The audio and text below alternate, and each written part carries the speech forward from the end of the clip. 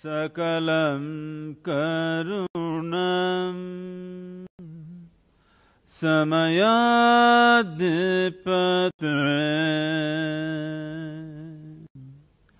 akilam karunam.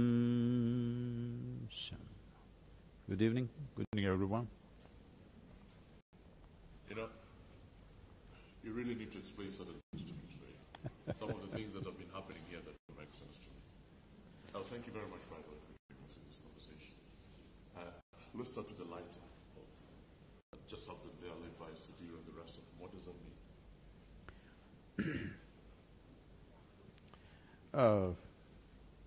An oil lamp, if you create a certain amount of fire, it creates, after all, the entire existence, the whole universe, including yourself and myself and everybody else, is just a play of five elements of earth, water, air, fire and space. So fire, just you get fired up. Okay. And then the chant, the 2-minute chant, and that was preceded by some motions of your hands. And this is me being curious. I'm sure there'll be a lot of other people curious about what's going on, so that you get a better understanding. Any curious people at all? Yeah? Almost everybody's curious about this. So, then the chant. What was the chant? What were you saying there? The chant is about this, birth is sweet, you're born and life is on and suddenly a child is bubbling with life. It's a very sweet happening. But death is compassion. People think death is some kind of a terrible thing. I want you to imagine, suppose you can't die, what would you do? You're saying death is not a bad thing? Huh? It's not a bad thing, death? No, I'm asking you, suppose you could not die, what would you do? The best thing about life is, you will never fail, because everybody shall pass.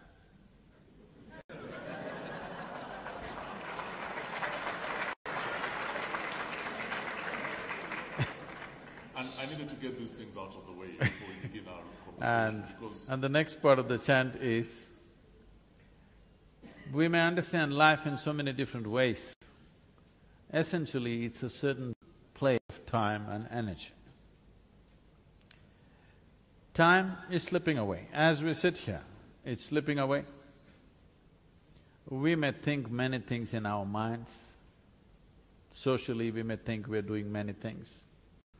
But as far as this body is concerned, it is making its journey straight to the grave without wavering for a moment. As we sit here, it is moving in that direction. So the only way you can maximize life is by tweaking up your energy levels in a certain way. If you live for the same amount of time, still you lived more, because this combination of time and energy, time is anyway flowing, but you can play with energy in such a way that you can raise the nature of your life, the experience of your life, the profoundness of your life, and above all, move from many entanglements which seem to define and describe life for most people towards a limitless sense of freedom or boundlessness within you.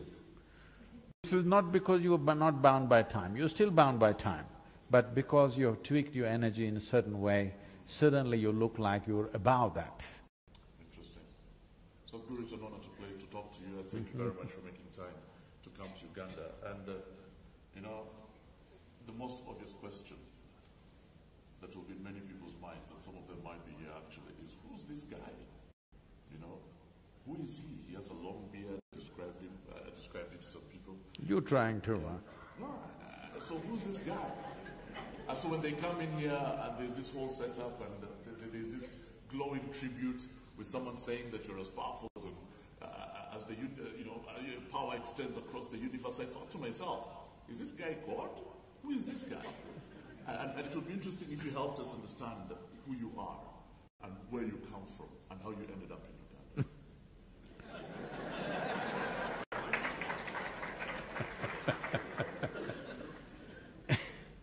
You're asking for a long story. We have time.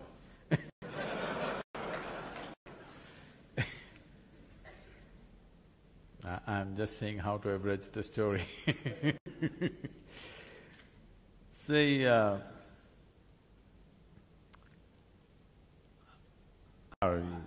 grew up being a super skeptic. Super skeptic. I have a million questions about everything. I did not identify myself with my family, nor the local religion, nor the social structures, nor the political structures, nor even the nationality of where I was born. Because I did not identify myself with anything, though I was involved with everything, I did not belong to anything, which gave me a certain freedom of looking at everything the way it is. Because the moment you get identified with something, you become prejudiced in a certain way. You look at everything from that context. So I had no context, I was just a bursting life. And as I was telling you, restless not because of anything, I was very joyful and peaceful, that was not an issue. Restless because I knew there is something more, but I did not know what that something more is. So it kind of drove me to all kinds of places. I crisscrossed India on my motorcycle, but then, I was probably 19, almost 20 at that time. I went to the Nepalese border. Till then I did not know there is something called a passport. Today a 5-year-old kid would know. I did not know. I've been riding since I'm 11 without license. When I became 18, I got my license and I thought that's my passport to the world. Suddenly they stopped me and asked, "Where's your passport?" I said, "What is that?" They said, "There's something else you need to cross the border." So I came all the way back to South India. Then I decided I'll equip myself with the needed money and whatever the documents needed, and I'm going to ride around the world. So for this I started a business. I thought I'll make some money. Then… What business? Initially I started a farm, then I got into construction, then I got into brick making, and in about 5 years' time I became very successful. I had my hands on about half a dozen businesses. For those days I was very successful by those standards. So everybody's clapping their hands and saying, "You're doing great." So I'm in this kind of state where I'm cocky and when everything is working your way, the planets don't go around the sun, they go around you. So all the planets were spinning around me and everybody's saying, "You're great." So I'm going on like this. One afternoon, between two business meetings, please if you can keep your cameras down, please, it'll be posted on the YouTube. You can download it, okay? Don't waste your time, be with me. One afternoon, between two business meetings, I had nothing much to do, so I come from a town called Mysore. Are people familiar with Mysore? Mysore city? Almost everybody, this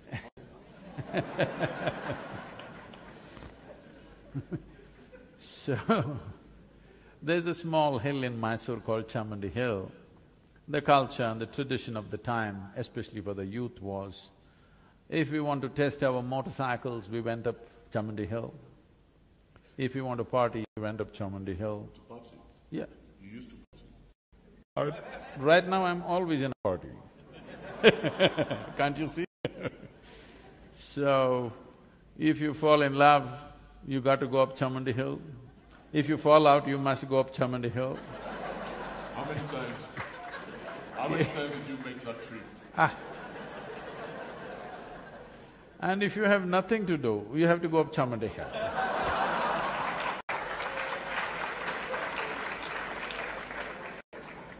So on this afternoon, I had nothing much to do, so I rode up Chamandi Hill. I know this hill very well, I've trekked in these hills, I've camped in these hills. As a 7, 8-year-old child, why am I telling you all this? If I found 10 rupees in those days, I would just leave a note and I would vanish into the jungle. It's called theft, right? No. Helping yourself to it. Oh no, it was given to me. If I had 10 rupees, I'm gone. And from the age of 7, I earned my own pocket money right through. Never borrowed, never took any money from my parents, so don't worry about theft. The thing is, I went off into the hills. If I had enough food for 4 days, I'm gone for 4 days. They're searching all over, police complaints, looking all over the town. One thing they don't know is I'm in the jungle. Why? Oh, I walked around, familiarized myself with every other life.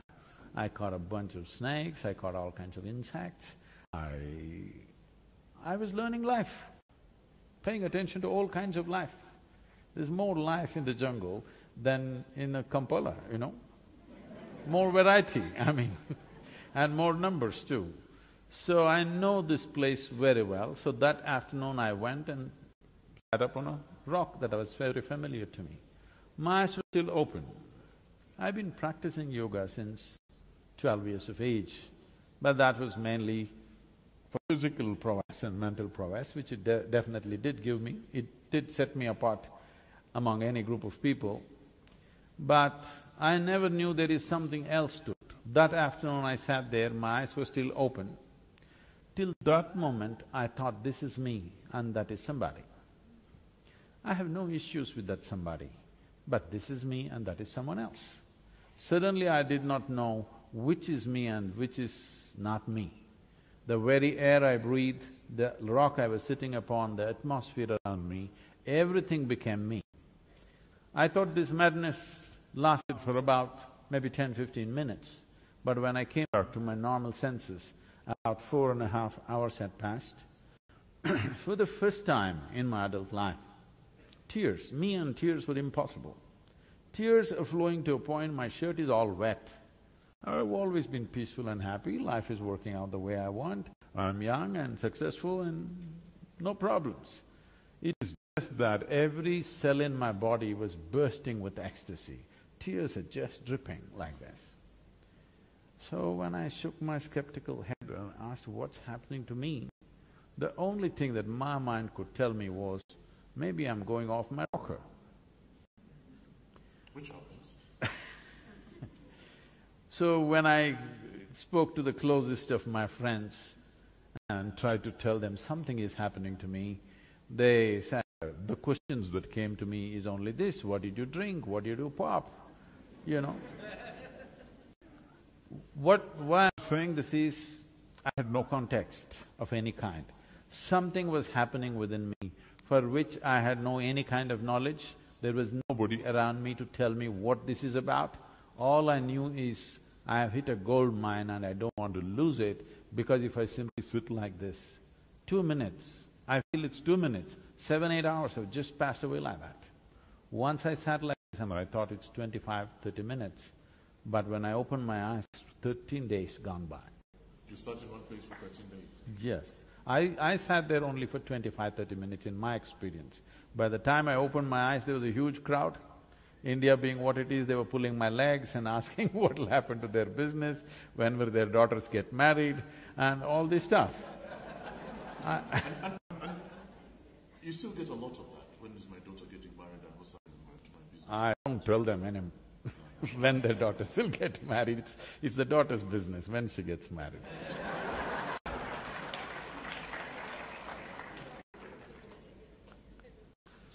And then, that's an interesting story. It begins there, ends up in Uganda now. You're sitting down. Hey, I'm not ending up here. You're not. So we are in Uganda at the moment. Yeah. Why Uganda? How did you end up here? Okay, you say you're not ending up here, I understand that. But why Uganda? Africa has been on my mind for some time, but my schedules have been so killing that, it's not been possible to stop over in Africa.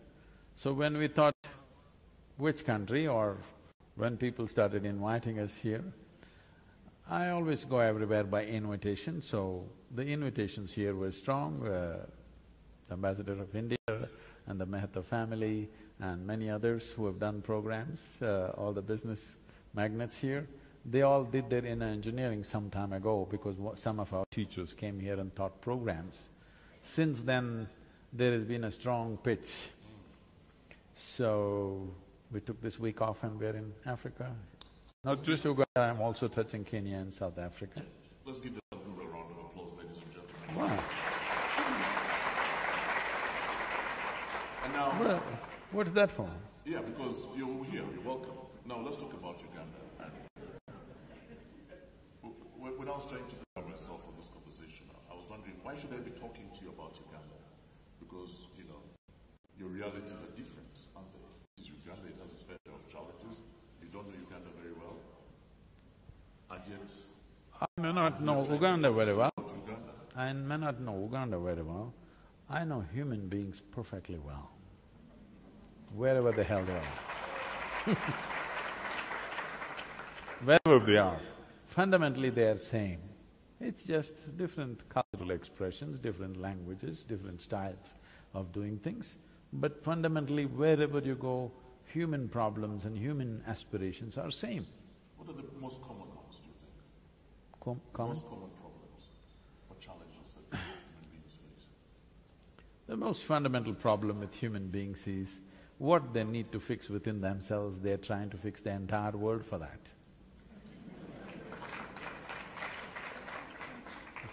This is happening everywhere. People are talking about world peace, but they can't sit in one place for 1 minute peacefully. But they're talking about making the world peaceful. It's never going to work. If you don't know how to keep your mind peaceful, how are you going to make the world peaceful? What you see in the world is just a larger manifestation of what's happening in individual minds. So, if we just want to do a political slogan, we can shout world peace and go away. But if you're truly interested, then we have to have a lifelong commitment of bringing peace to individual people. Without individual salvation, there is no universal salvation. And you make important points because, you know, Uganda is trying to transform itself. We're trying to come from where we are now, which is a country that's struggling in many respects. It's done well in many ways, but it also still has a long way to go. So it begins with the individual, doesn't it? So when you say long way to go, where do you want to go? Do you want to become another state in United States? Is that what you're aspiring for? Yeah, President Museveni would have answered that question. No. Mr. T is coming, okay. Okay. So, what I'm saying is, it's very important when I look at a country like this, which is naturally so beautiful, nature has been immensely kind to you. You don't know what it means to live in harsh conditions of nature. This is a beautiful, beautiful country. I know if you go by… Right now the world is on a madness of everything bigger. Bigger home, bigger car, bigger this, bigger that. Instead of all this, everything making bigger, I think in Uganda you should think how to have a bigger lake. A bigger lake? Bigger lake. That's more important. Because if you have all these other things bigger, your lake will shrink. This has happened. In India, we are beginning to suffer this seriously. In 1947, when we got independence, how much per capita potable water we had? Today we have only 18% of that. They're saying by 2025 we will have only 7%. This means Indians will be having bath in bottles, not in tubs. So this is where the world is going. When nature has been good to you, keeping it that way is the most important thing for the well-being of the people.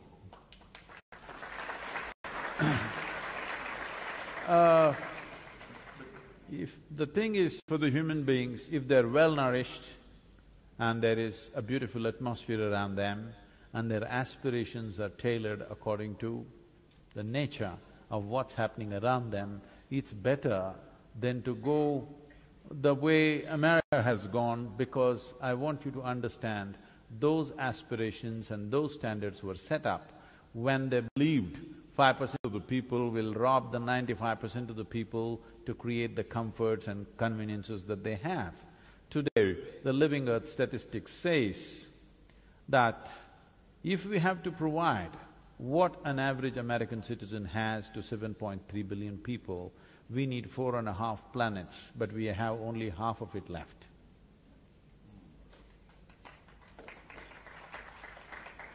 And as a result of that, you say that you need to make things smaller. I don't want to be like Sudhir. I want to have a big house. I want to own Munyonyo. I want to be able to send my children to the best schools possible. How do I do that while maintaining the balance that you're talking about? This is why in the world, if we really want to be giving a world to the next generation of people, or we want to hand over a ruin to next generation of people, this is something we have to make up our minds, because this is one of the most important responsibilities we have as a generation of people. That is, see, first of all, we need to understand, we are just baton carriers. We are just a small pop-up on this planet and we will pop out, okay? So this small pop-up lives here as if you are the last generation on the planet. No, one of the most important things in our lives is how the planet was given to us, how life was given to us, how we are. We must leave the next generation in at least one step better place than where we are.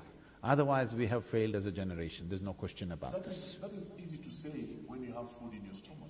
Yes, that's why I'm saying. Without food in your stomach, I don't care about the future generation. Yes. I'm keen to make sure that my realities are taken care of. To have food in the stomach, you don't have to destroy the planet, you have to nourish the planet. Food comes from the planet, not from the supermarket.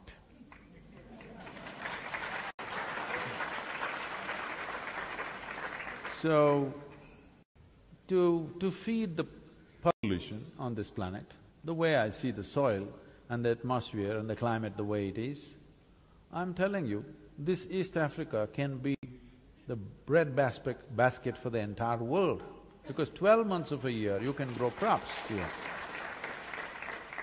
If you destroy this, you will not be able to grow food even for yourself after some time. This is happening seriously in India. We have a 12,000-year history of agriculture in South India. This is probably not known to most people. 12,000 years of agriculture. Certain communities have been farming the same land for over 8,000–10,000 years. But today, in one generation, the soil condition is becoming in such a way, there's an alarming situation that in 15–20 years' time, we may not be able to grow anything because the animals have been removed, chemicals have been pumped in, machines are roaring all the time. Machines don't replenish the soil. It takes animals, it takes plants, it takes trees to replenish the soil.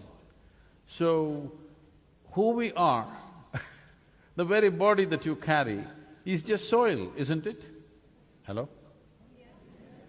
You must get it from me now, otherwise one day you will anyway get it from the maggots and it'll be too late. It's very important to understand who we are is just the soil. Now, it is easy to talk when there is food in the stomach. This is what I'm saying. To put food in the stomach for all the 7 billion people is not a challenge if we keep the planet in a certain way. And above all, at the beginning of 20th century, we were 1.6 billion people. Why have we become 7.3 billion people in 1 century? What's wrong with us? Irresponsible reproduction, isn't it? Now, one main reason is the life expectancy has increased on an average all across the world, which is a great thing. But when we learn to postpone death, should we also not learn to postpone birth? Does it make sense to you, I'm asking?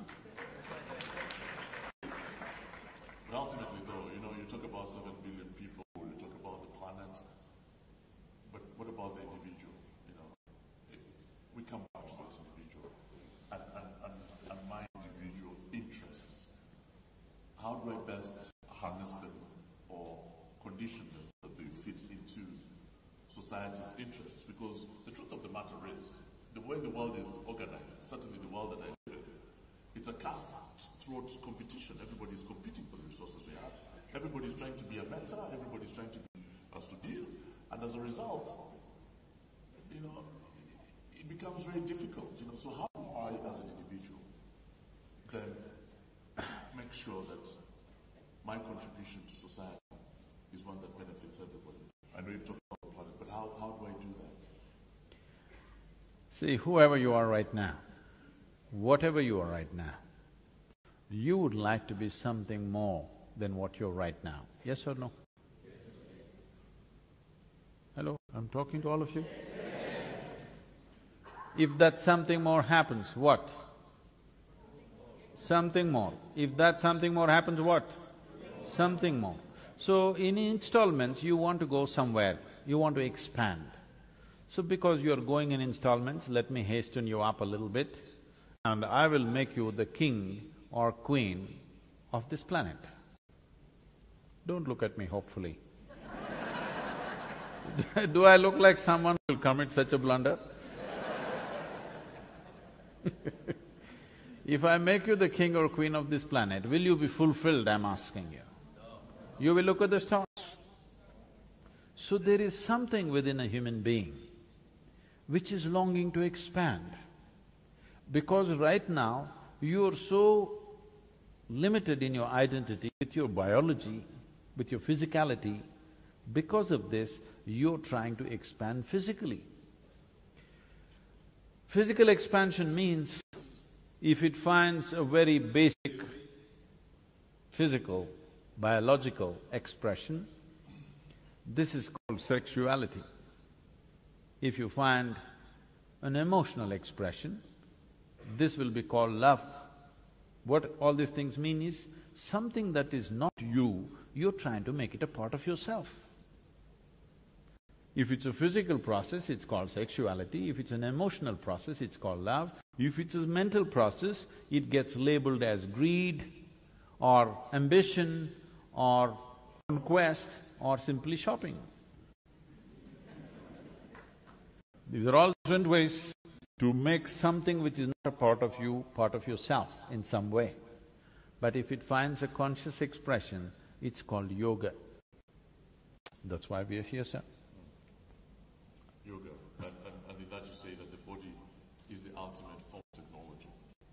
Now that's next. But right now, your identity is so much with your physicality, you're trying to expand physically.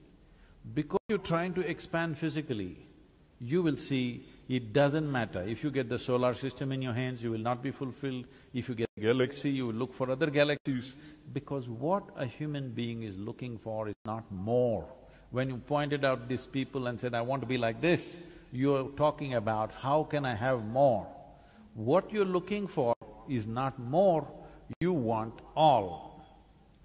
If you want all, physical is not the way, isn't it?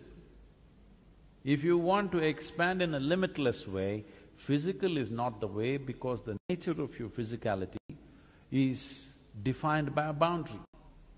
We can call this physical body only because it has a boundary. If you remove all these boundaries, it is no more a physical thing.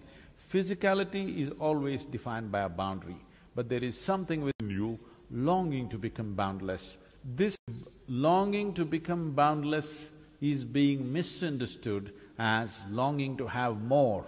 More is not what it's looking for. This life is looking for a limitless expansion. If limitless expansion has to happen, one has to transcend their perception beyond their physical nature. If your perception rises beyond physical nature, then we use this horribly corrupted word, spiritual. And we shall come to spiritual elements a bit later. Right now though, let's talk about politics. It's an interesting subject. Politics of a country, the politics of a country like Uganda, is politics a good thing? See, when we say politics, what we are talking about, how to govern a nation. Or what we are talking about is how to make the lives of larger mass of people who are around us. That's the ideal description. That is the fundamental. How it is conducted today is another matter. That is because of variety of things. Because we chose democracy. Once you say this is a democratic nation, what this means is any one of you tomorrow could become the leader of this nation. That's what it means. Don't be so hopeless. Yes.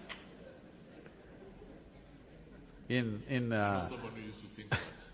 Indian languages, democracy is described as Jananayakam. What this means is, people are the leaders. That's what it means. Well, right now we have a prime minister in our country proving this, that a tea seller can become the prime minister of a nation.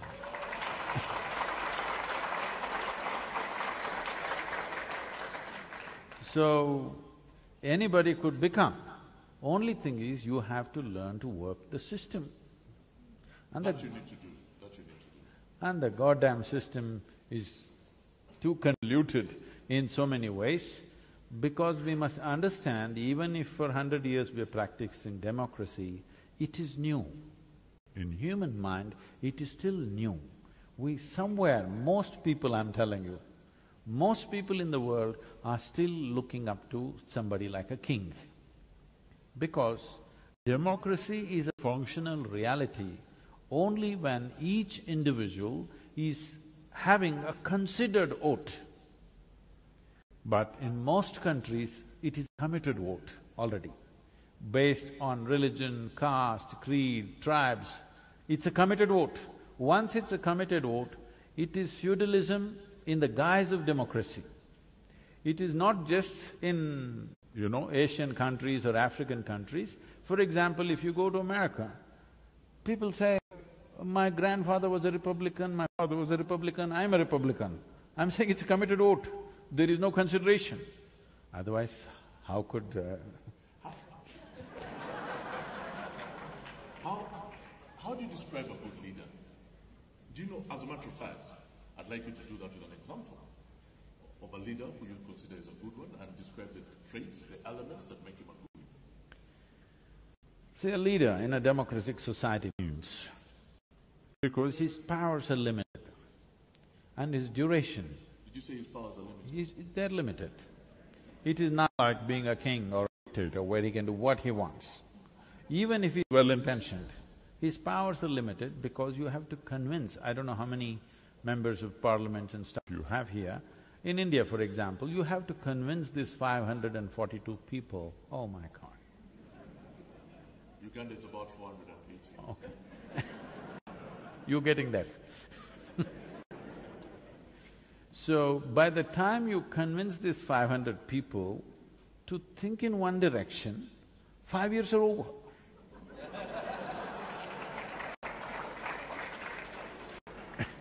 So, democracy is a limited amount of power, and you have to convince everybody. You should be able to inspire the population to rise above their personal needs and work for the national need, which is not simple. It's a very complex process. And in a democratic process, for a leader to come to that place, the very process of democracy is such, it's an obligatory process. By the time he reaches there, he or she reaches there, they're so super obligated to various, people who supported them. When they come there, they are supposed to take care of all these people. That's what is called corruption by other people. They're just paying back. Is corruption a bad thing? Is corruption bad? Corruption essentially means, for me, that your self-interest has risen above the larger interest for which you're standing up. That's what most politicians do. Their self-interest rises above the interest of the whole. I think that would be a very unfair judgment on all politicians. It's not a good thing to say. I know a whole lot of them are like that, but not all. Fortunately not all. Okay. I'll accept that. But so corruption, some say it's a system of rule, others say it's an accelerator, others say it's not a bad thing, it's redistribution of wealth. What do you think it is? There are other ways to redistribute wealth, but what has happened is, let me talk about corruption in India because I don't know what variety you have here.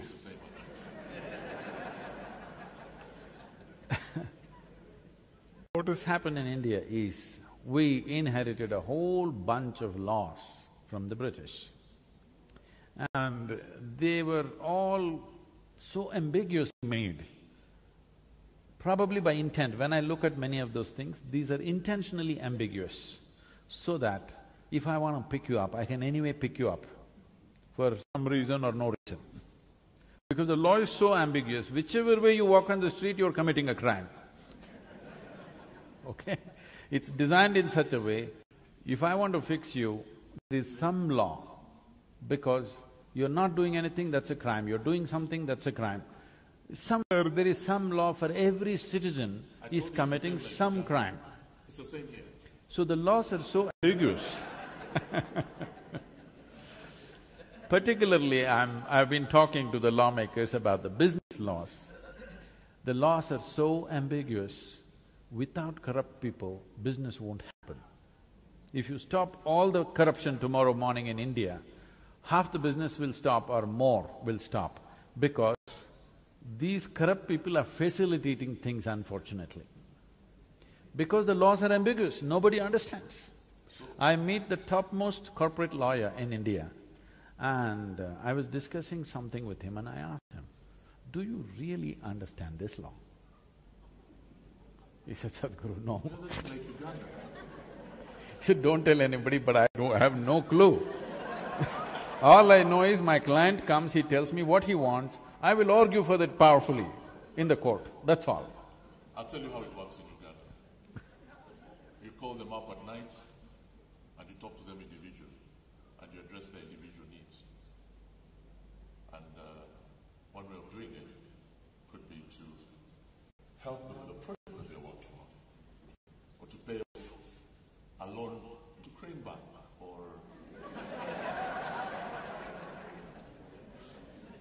or you know, I'm sure that's the same thing that happens in India, isn't it?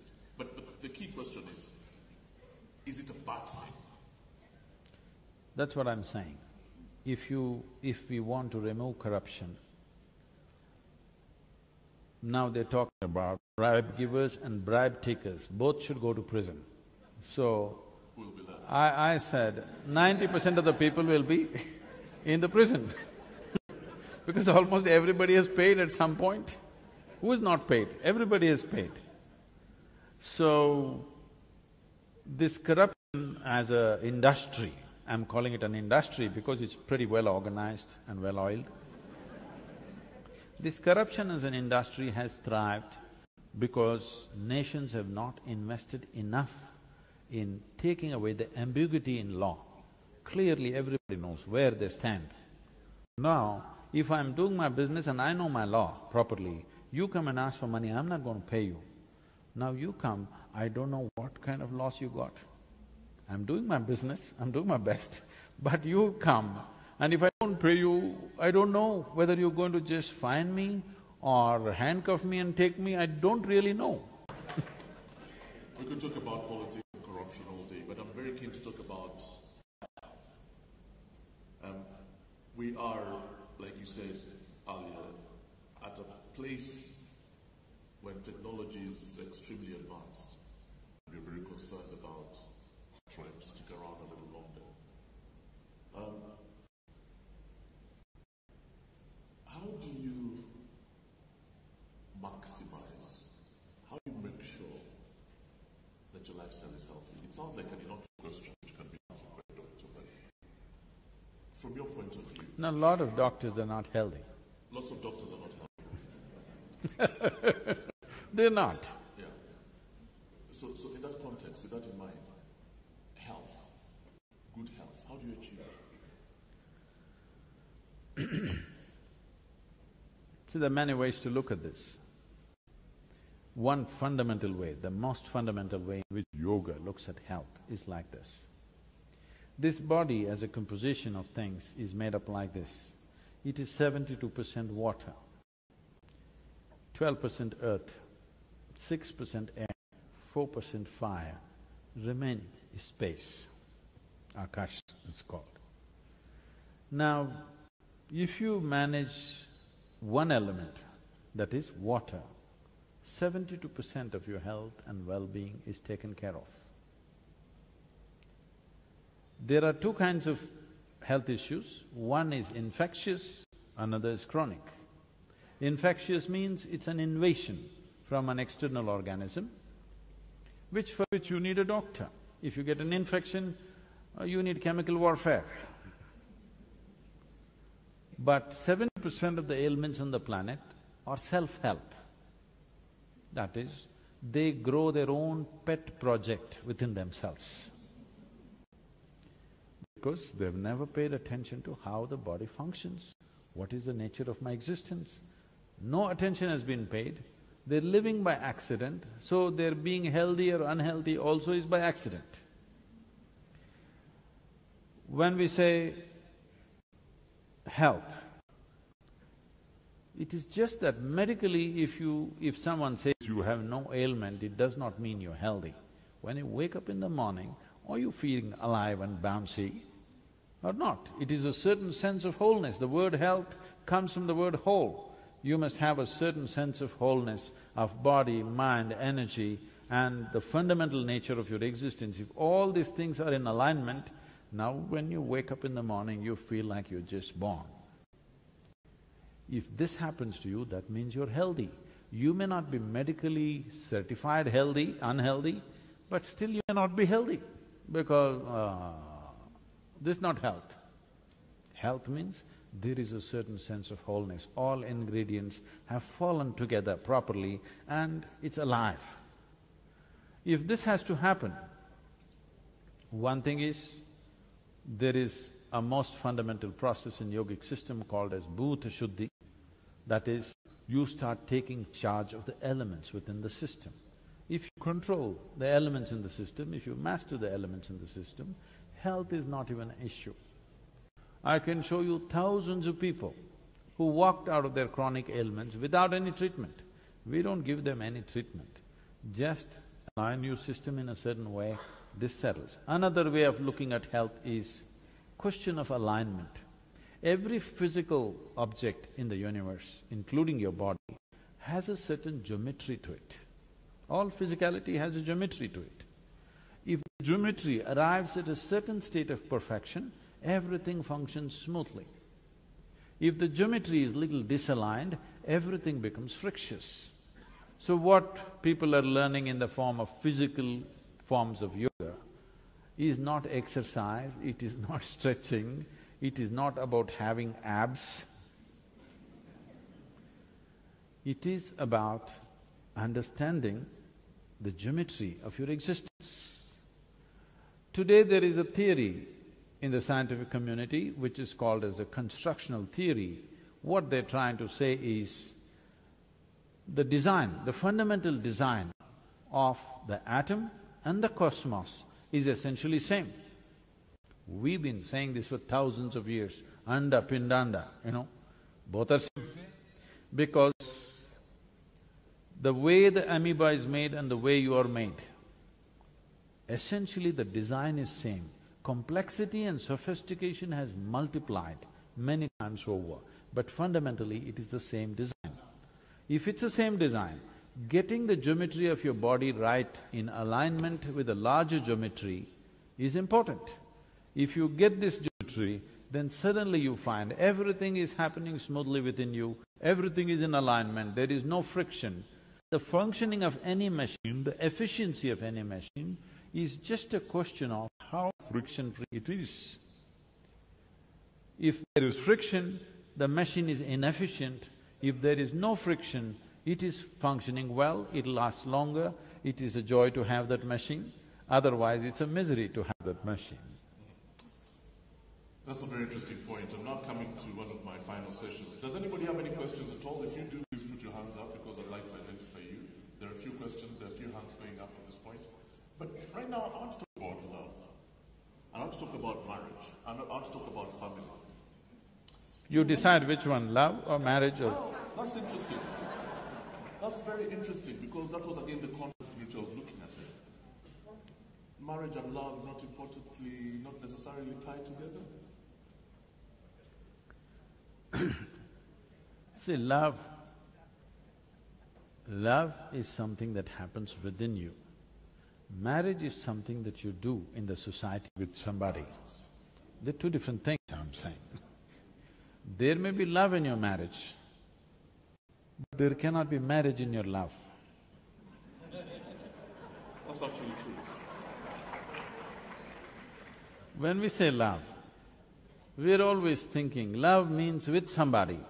I love this person, I love that person, I love that person. No, I want you to look at this carefully. Love is something that happens within you. When your emotion comes to a certain sweetness, then you say, I'm in love. That with whom are you in love? You are just using the other person as a key to open up a certain dimension within you. I always thought that actually. But what I'm telling you right now is, why are you using a key when there is no lock? So, the choice is just this. All the things which are most significant for you in your life, you being peaceful, joyful, loving, blissful, these are important for you. These things, would you want them to be on push-start or self-start?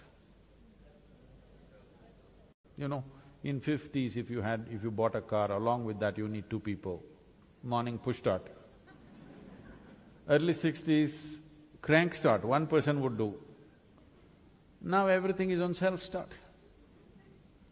So, things that truly matter to you in your life, your joy, your peacefulness, your love, your blissfulness, everything about you that is beautiful about you, would you want to put it on self-start or push-start? Self-start. So if you're loving, this is not about anybody.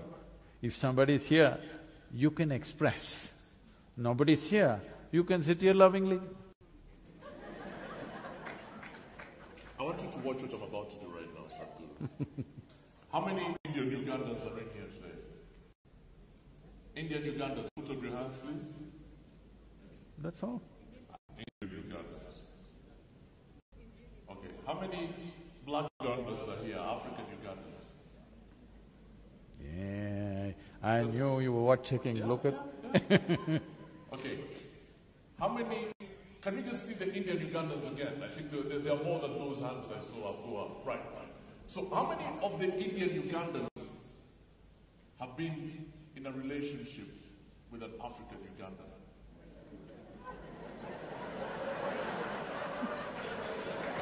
Hi, this is not a confession. Can I see a show of hands? There is one here. No, the thing about Indians is they will never confess such things in public.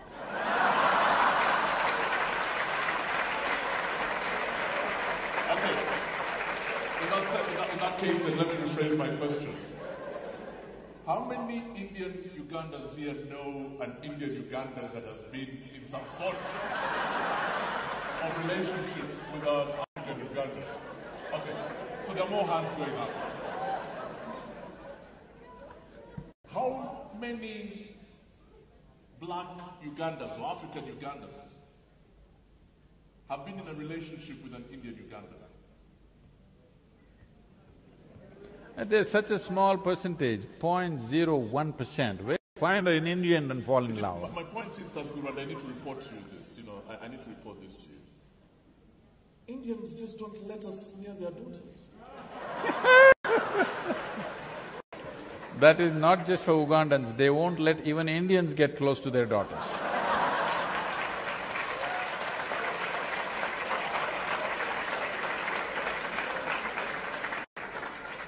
And in many ways, I think this is part of the problem. The fact that we live in a country that is multicultural in many ways, it's cosmopolitan.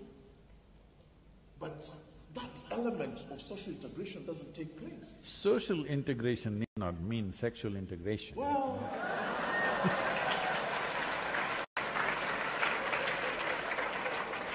Now, first of all, let me define that word relationship.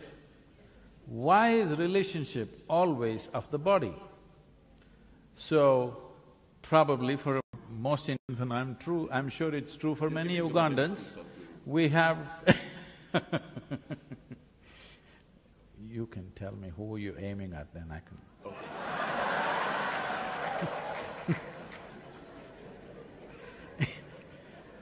Let's redefine the word relationship. Unfortunately, everybody has picked on the word relationship as it is said in the American B-grade movies, okay? A relationship is of many kinds. We hold various kinds of relationship with people.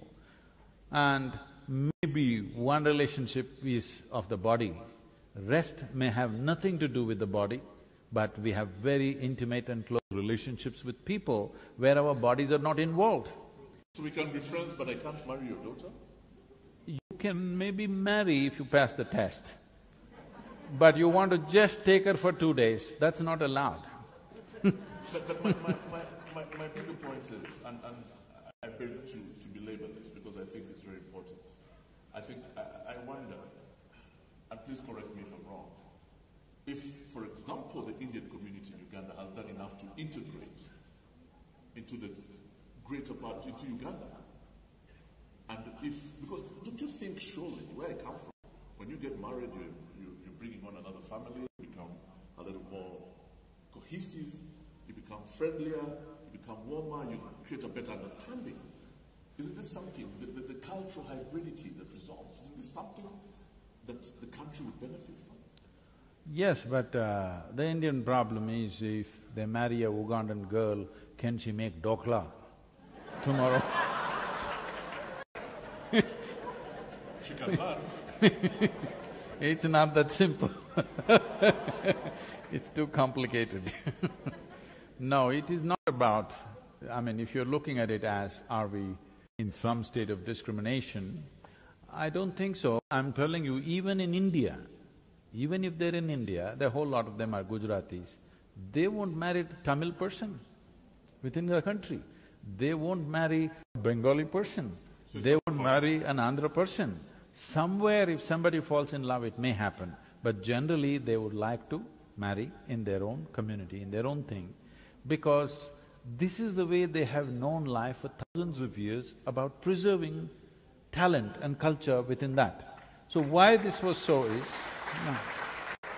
See, we are talking about times when there were no universities to impart skills and knowledge. So right now, if there is a blacksmith, he wants to marry only a blacksmith's daughter, not a goldsmith's daughter, because she will be little dainty and fanciful, she won't last in the blacksmith's house. She won't last. So if this marriage has to be enduring, because they're looking at children, till the children grow up, the husband and wife should be together. I mean, they're thinking of a lifetime, they're not thinking of a few years. So they're very conscious about putting it through all kinds of screens because they're thinking of marriage as a lifelong partnership, not a brief encounter. That doesn't make it a good thing. I'm not saying it's good or bad, I'm just saying why. They may not be opening up their doors of marriage. They don't open their door, Gujaratis will not open their doors of marriage to Tamil. Tamil people no way will marry Gujarati. Yes, they will not. Maybe individual people, out of interaction, young people meet each other, it may happen, but families will not do it. Now things are changing a little bit because it's becoming difficult to find your own kind, so people are doing something, but it'll still take a long time because there are many aspects to this. It's very difficult to explain. Because, see, if I go in United States to somebody's house, I just smell the seasoning in the house, and I say, "You're this community, isn't it?" They say, "Sadhguru, how do you know?" I said, "The seasoning." Because in a particular community, it smells in a particular way. Another community which just lives in the neighborhood, they make seasoning in a different way. And these people can't stand that and they cannot stand this. Their tongues have been, cultured to like only this. Am I saying, is this good, is this bad? This is not the way. It is great that there are so many varieties of people and they've distinctly maintained this for some time. Today a time has come in the world where people have to integrate, but it need not be made compulsory. Let it happen at its own time.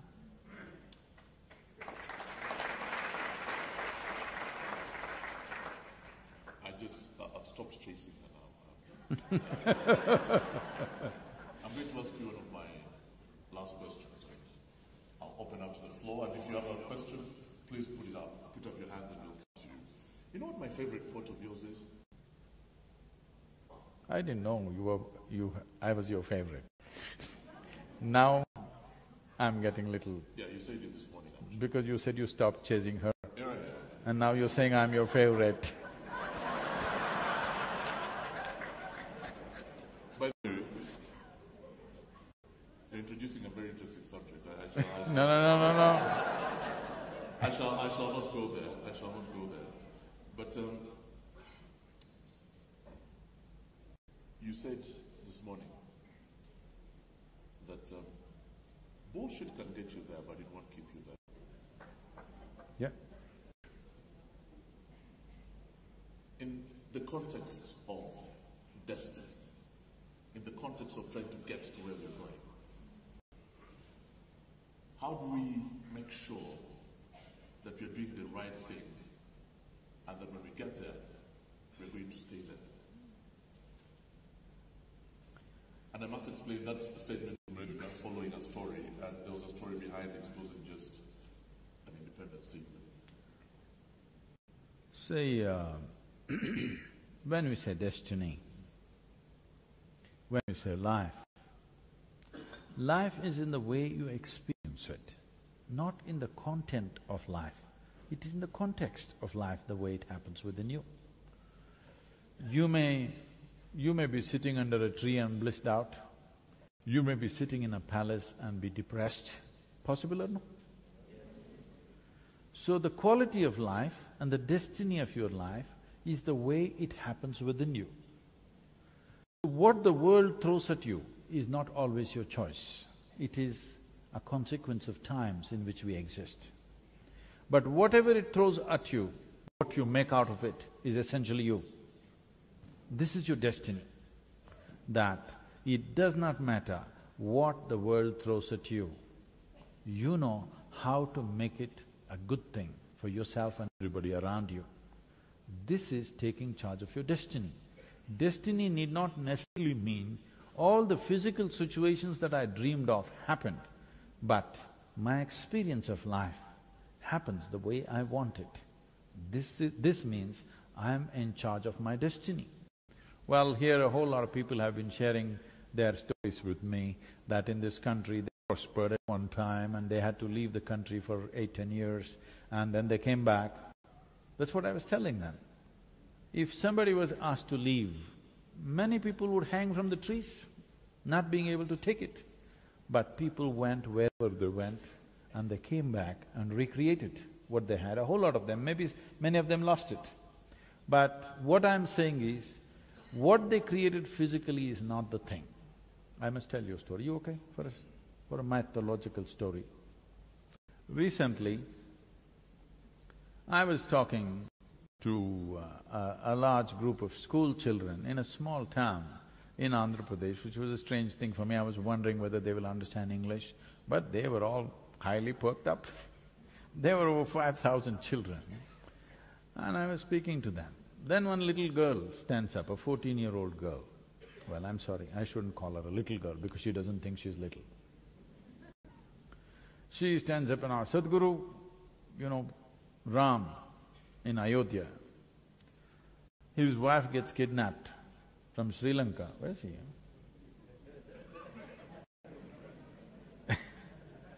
Why are you pointing at Mr. Kannada? Because he's Sri Lankan, he kidnapped. Oh. So this king's wife was kidnapped And then he walked all the way to Sri Lanka, fought a battle, set fire to the entire city, got his wife back, went back home. It's a big story. So this little girl asked, Sadhguru, is it practical for a man to walk from northern India to Sri Lanka? Is this just a story or is this real? Then I look at her and say, see, you're still a little girl. One day you will get a man of your own. When you get this man, suppose you got lost somewhere, would you want a man who will walk all the way or who will think this is not practical and find solution in the neighborhood? Well, she knows she wants a man who will walk all the way. That she knows. Now, if you know, many of them are Ram worshippers, they worship Ram. If you look at Ram's life, it's a continuous disaster. Yes, he is a king because of some political reasons. He goes off into the jungle with his newly married wife. She is a princess, not trained to live in the jungle. Seeing their plight, his brother, leaves his wife and children and travels with him to support him in the jungle. It's a disaster. I know you might have seen some movie where Sita doing that in the forest. No, you do one thing, just by yourself you go and live in a forest for 3 months. You will see what will happen to you. It's another game altogether. So then she's there and this guy comes and kidnaps her and takes her to Sri Lanka. And then he goes, fights the battle, brings her back, again some political situation, she is pregnant, and at that time he again takes her and leaves her in the jungle all by herself. And no sonogram, so he doesn't know whether it's a boy or a girl or boys or girls. She delivers twins, 2 boys, he doesn't know. Children grow up in the jungle, then unknowingly he fights a battle with his own children. He could have easily killed his own children, it was very close. Suppose unknowingly you killed your own children. Do you need a bigger disaster in your life, I'm asking? It's the worst kind of disaster, isn't it? It almost happened, fortunately he could not kill them. But then she died in the jungle, he never ever got to see her again. This is not a success story, but they worship him, not because he's a big success on the outside. No matter what happened, he did not lose his balance, he did not become resentful, he did not become hateful, he did not become angry, he did not lose his composure. No matter what life threw at him, he maintained who he is. So this is what we call as destiny. His destiny is totally in his hands. Life can do whatever, but he will do only what he has to do. This is taking charge of your destiny. Thank you very much, and right now I'd like to open up. As a culture, they all learn to bow down to that quality, not just success in the world. He is a big success as a human being within himself. For that we are bowing down. I'm opening up the floor now to questions. I'm going to start with the gentleman over there. Could you just put your hands up if you'd like to ask questions? There are quite a few hands going up. Let's start with you, sir. If you can stand up and introduce yourself. Well, my name is Old Man of the Clan. I am told that you are a guru of yoga. I would like to know from you, what animal is yoga? What? What animal? Annie? Animal is What yoga. is yoga? Oh. And how can it be useful? Why should an old man like me care about it? And No, I didn't get that part of the… What animal is yoga? What is yoga, basically? Okay. first Oh, I'm okay. asking, what is yoga? Okay, all right. And why should I care about it? What is its value? I'm seriously ignorant about it. The second question is, what is the purpose of life? How do I know that purpose? How do I pursue it? How do I find it and how do I live it? Thank you.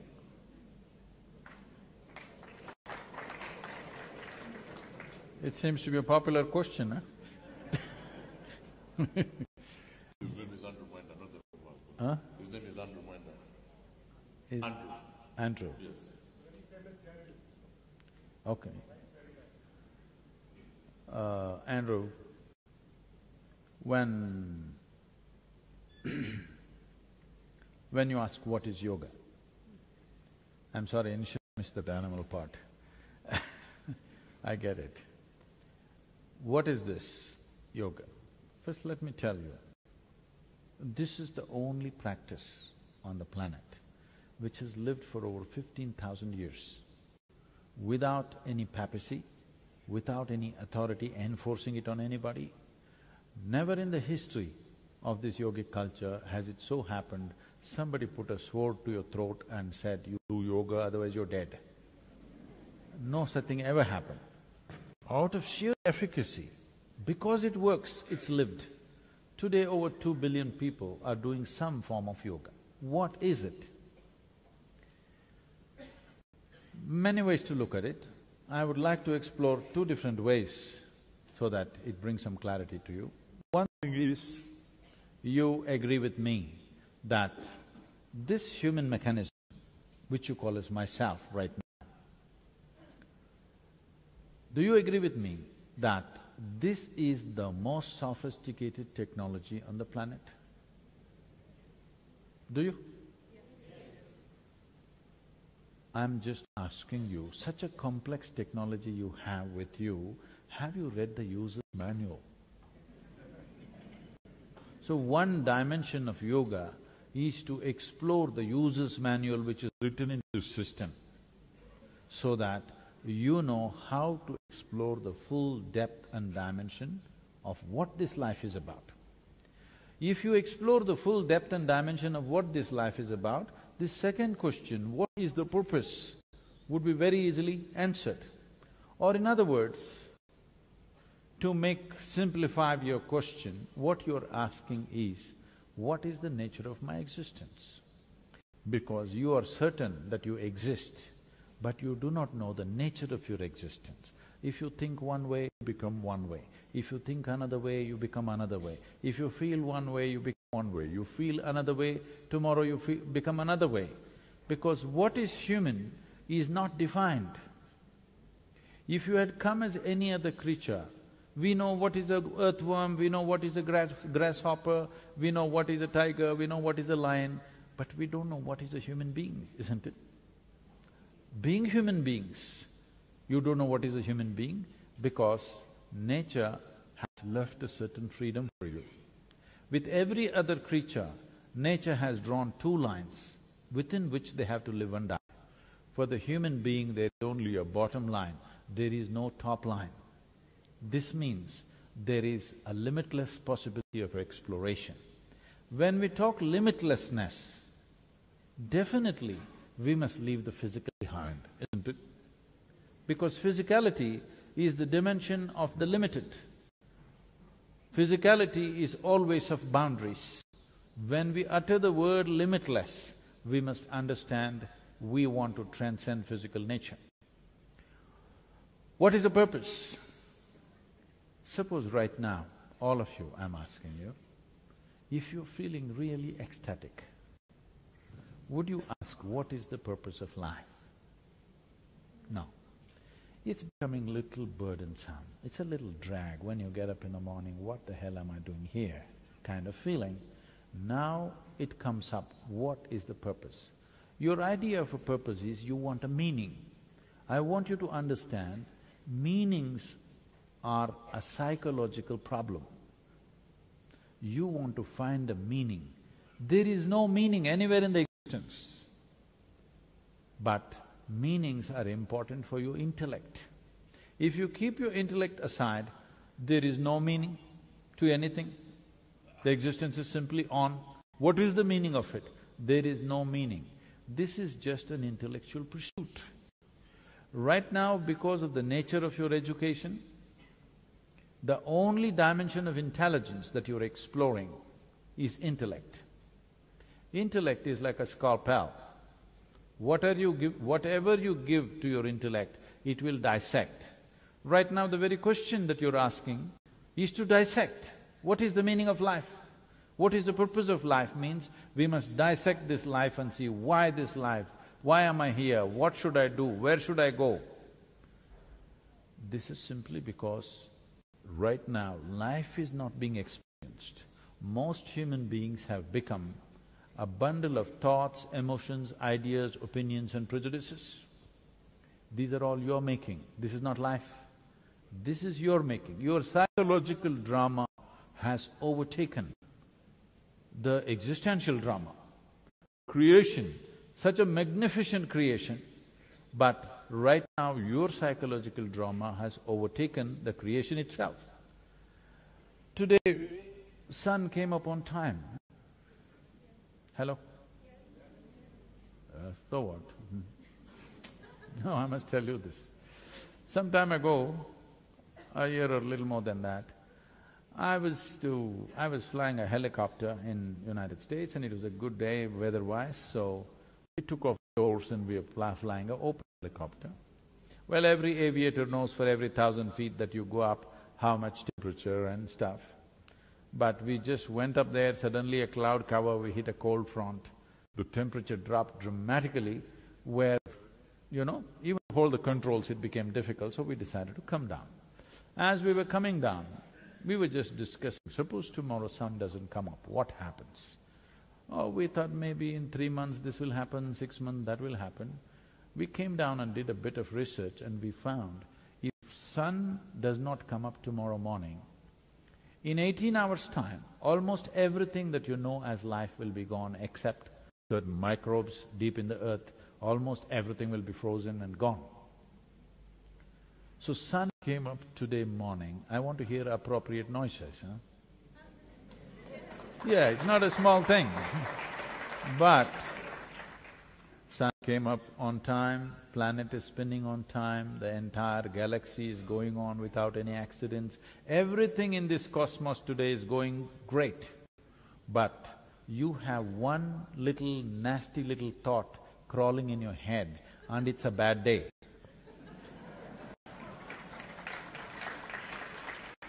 So, when your intellect overtakes your experiential dimension, then you will start thinking, what is the purpose of life? Because life is a purpose unto itself. If you experience this life in its fullness, right now your psychological drama is hijacking life. Most of the time you're thinking about life, not living life. I want you to go back to the greatest experience in your life, whatever was the most exhilarating experience in your life.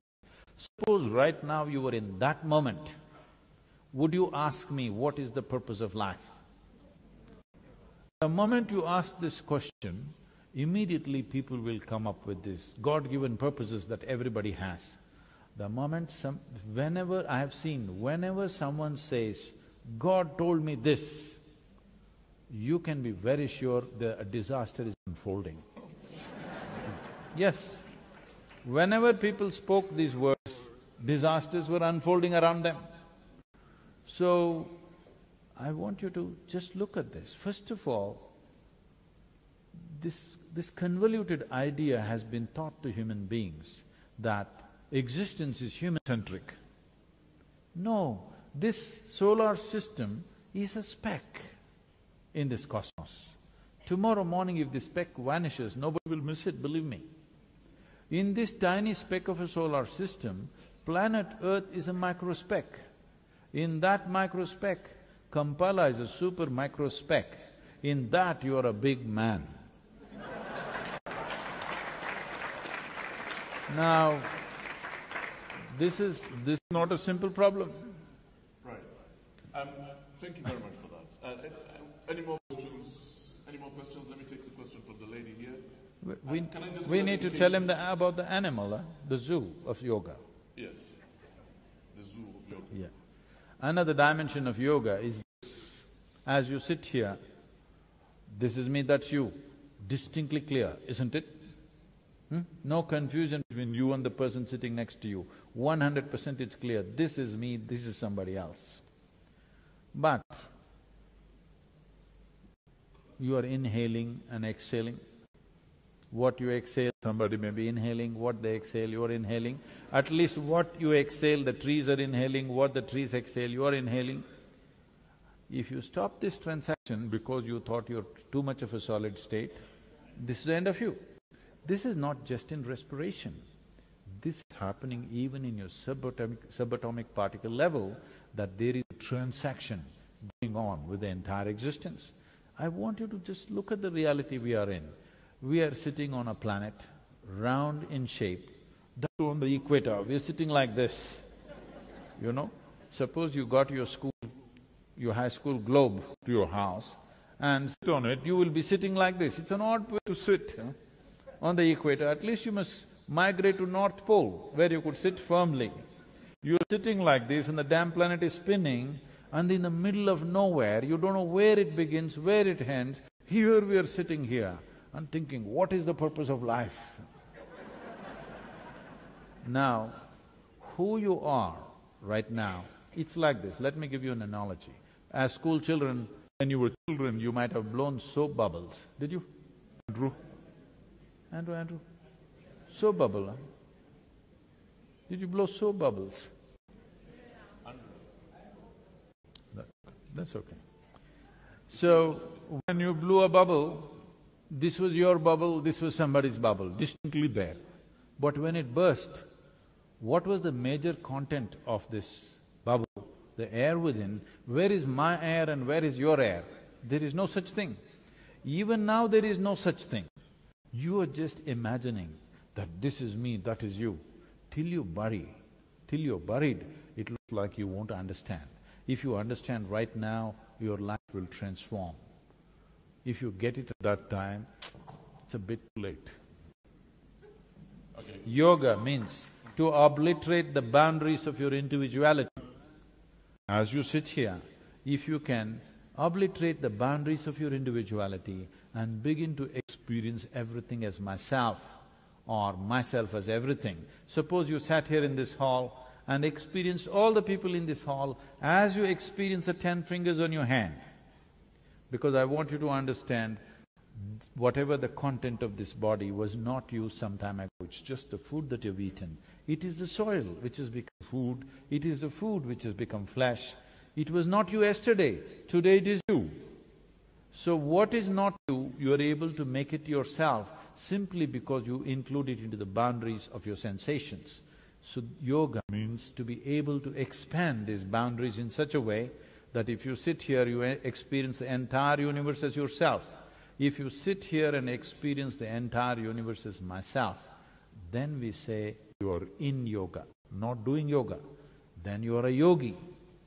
So this is the purpose of yoga, because not that this is something that we've invented. This is the way life is happening. Life is not happening as individual. This is one big cosmic life. You can blow your own soap bubble and have a sense of individuality. The magnanimity of creation is such, though you are a puny little nothing, it gives you a great sense of individuality for a period of time. So enjoy that, but don't get lost in it, because that is not your nature. Right now you've blown a bubble, enjoy the bubble, but you must know this air is constantly in moment. If it is not in moment, it'll suffocate. So yoga means to consciously obliterate this.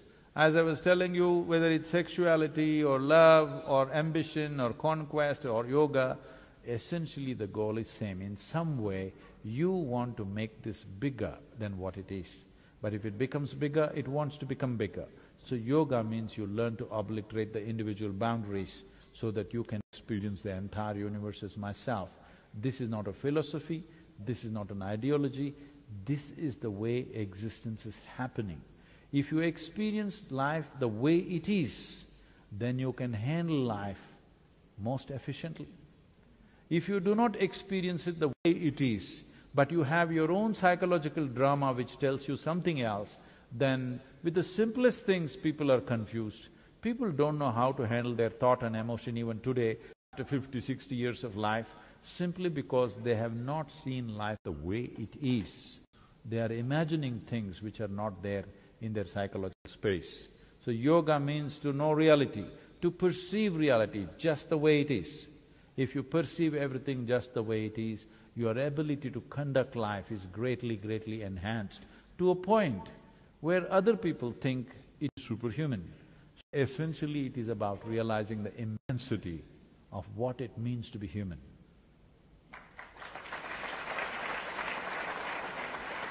I'm sorry. We still have a few minutes left. There are very many hands going up at the moment. So let's keep going. Can I see the hands up again, please? Lots of hands. Mukesh, you'd like to ask a question?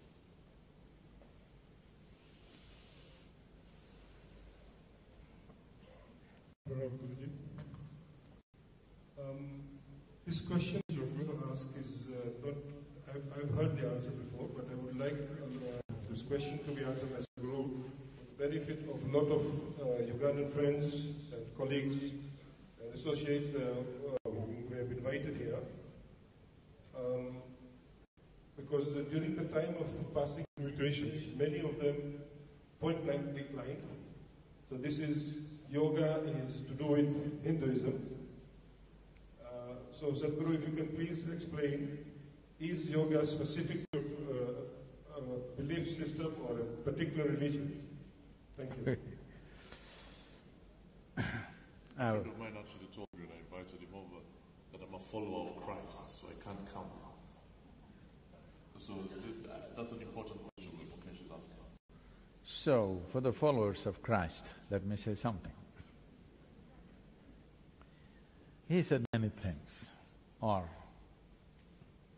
today people say he said many things, but some things we are sure he said, rest of it we don't know. On the way there are entrepreneurs, you know. But the important thing about his life is, he talked about taking people to another dimension of life, which he referred to as Kingdom of God. Everybody thought it's up there. People gathered. Let me say, people gathered. When enough people gathered, he turned around and said, the Kingdom of God is within you. Whoever says that, he's a yogi. Jesus Christ was a yogi? I am not saying anything. I am saying whoever says the ultimate nature of the existence is within you is a yogi. That's what yoga means.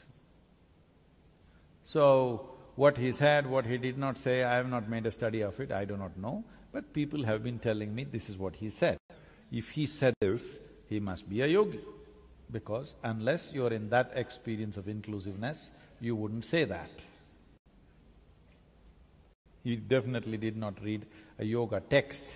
He must have experienced.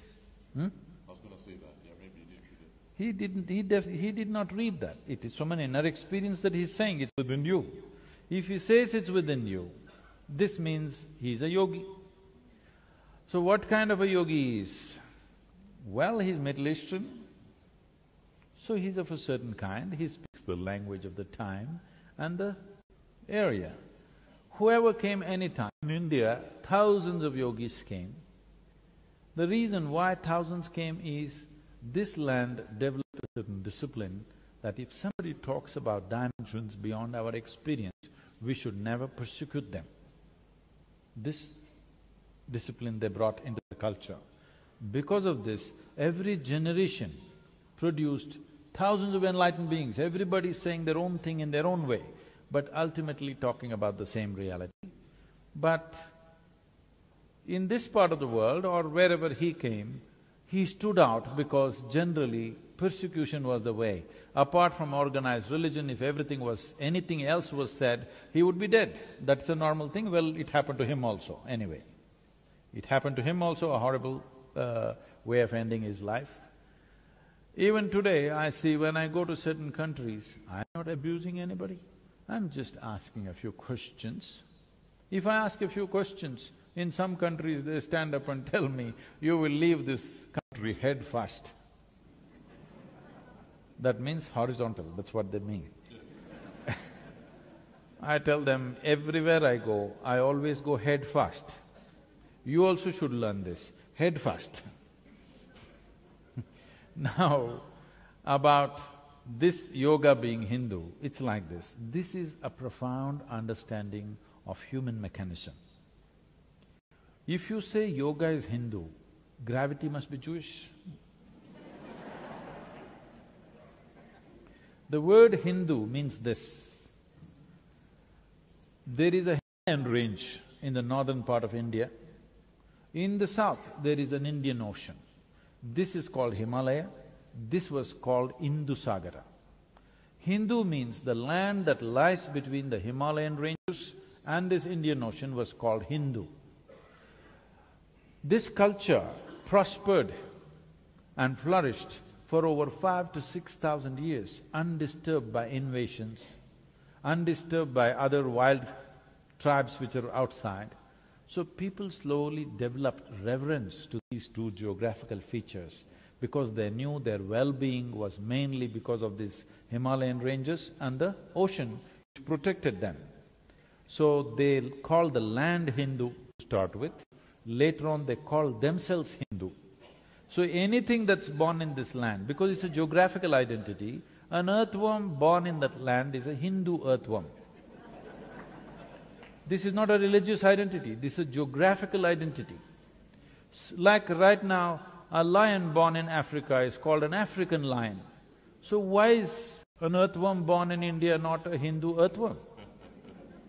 But somewhere along the way, when external forces came, they had a religion of their own, they had a god of their own, they had a book of their own.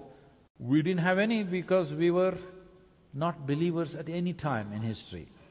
Even today, India is not a land of believers, it is a land of seekers. The highest value is not God in India even today, if you do not know. The highest value is mukti, which means liberation or freedom. Freedom is the highest value. God has never been the highest value. We know the technologies of God-making. We made 33 million gods and goddesses.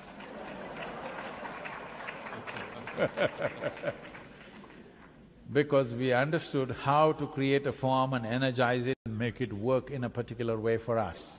But never, ever that culture propagated a god up there, a book which tells you what to do. Everything is a debate. Even when people who were recognized godly, when they came, there were no commandments, there were only debates, endless debates. Even today, Indians are still debating. In the same vein, therefore, is there such a thing as an afterlife, or is this it? You want to know what happens after death? Yeah. Some things you know best by experience.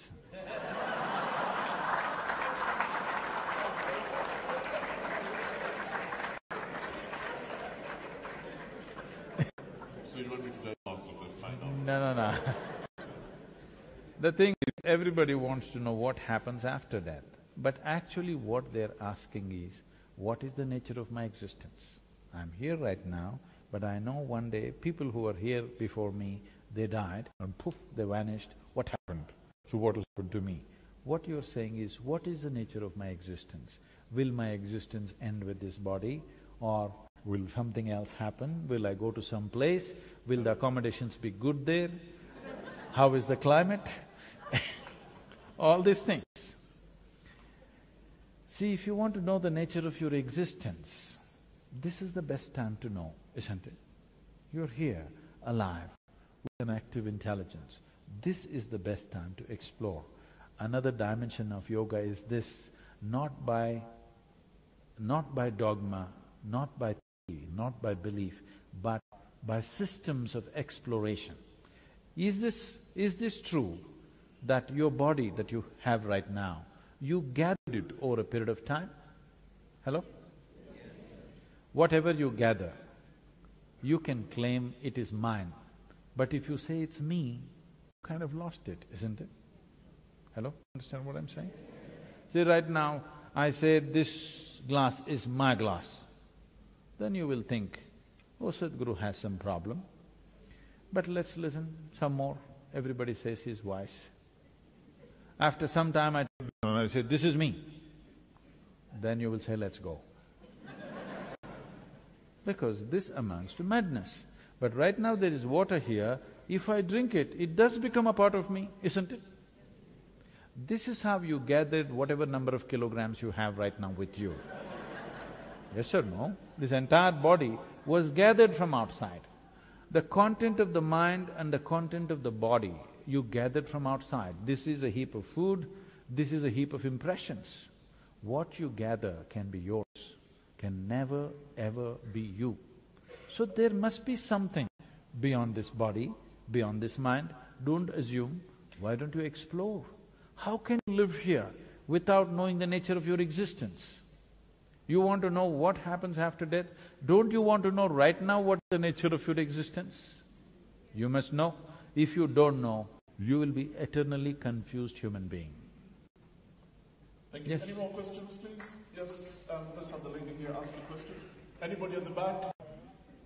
Okay, and then I'll come, let's move to the back of the room next. Pranam, Sadhguru here. Just got a question here. Okay, can we have the lady here first, please? Yes. Thank you so much. Namaste, Sadhguru. Right. I think there are very many microphones going around at the moment. Okay. The lady here, and then we'll come.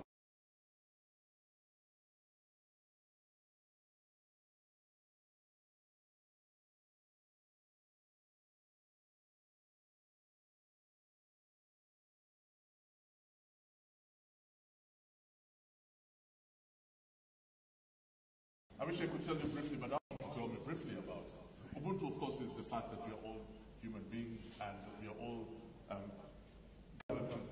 we are all one, basically. Oh, you're talking about yoga? What do you call that? Undu? Ubuntu. Huh? Ubuntu. That's yoga. Yes. But the difference may be, in yoga we have systems and methods through which we can experience, we can bring you to an experience of Undu, the methodology. But right now you may have a philosophy of oneness, but you don't have a method. The thing is to teach a scientific process through which you can come to that state of what you call as Ubuntu. How Ubuntu has been explained to me is essentially, I am who I am because of who we all are. So I'm a reflection of Alan and Alan is a reflection of… Oh, no. I wouldn't take that seriously. So Guruji, can we take it to Vasudeva Kutumbakam somehow? No. Between Ubuntu and Vasudeva Kutumbakam, do you think there is See, any commonality? do not try to reduce everything into your slogan. This is a dangerous process. Yes, but the interconnectedness of humans. Thank you very much. Before you answer that question, can I have the lady that stood up and then the gentleman, please? I'd like to have as many female voices in here. And then, yeah, what's your name and what's your question? Okay, so Namaste, Sadhguru. My name is Rochelle Batada, and I'm a storyteller. You talked about the body's ability to heal itself, and I had this question in mind. It's about the Kundalini. Now, can you ignite the Kundalini to heal the healthy body of diseases? And would you encourage somebody with really complicated illnesses, like heart disease, to ignite their Kundalini to heal themselves? Thank you.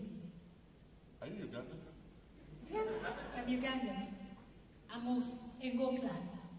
She's a Muganda, she's from my tribe, but what she just talked about, I have no idea about.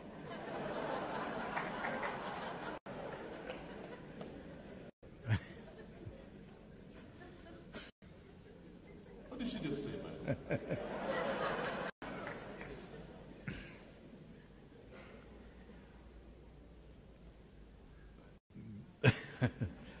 This is… the thing is, the Indian languages have an elaborate vocabulary to describe different dimensions that function within you. The English language has phenomenal vocabulary to describe the outside, but when it comes to the inside, it's very poor. But the Indian languages, particularly Sanskrit, she's picked up one word from that, it has an So elaborate… it actually exists. Huh? The word exists. Yes. So, Kundalini means a certain… Right now I am speaking, this is Kundalini, the energy behind this is Kundalini. You are listening, that is also Kundalini. A dog is barking, that is also Kundalini. A flower is blossoming, that is also Kundalini. Or in other words, That energy which makes everything happen in the physical creation is called Kundalini. So what they're right now referring to is, there is an entire system called Kundalini Yoga to maximize this energy. Because generally in most human beings, to eat, sleep, reproduce and die, a minuscule of this energy is active means it's good enough.